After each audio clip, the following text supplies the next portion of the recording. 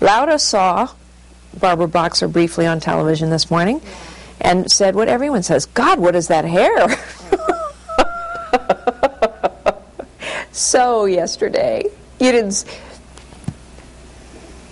Really? Oh, yeah, your microphone was on. Carly Fiorini learned that the hard way. She claims she was quoting a friend when an open microphone caught her comments about her opponent's hairstyle. Fiorini was prepping for an interview on a Sacramento TV show just hours after clinching the Republican nomination for U.S. Senate.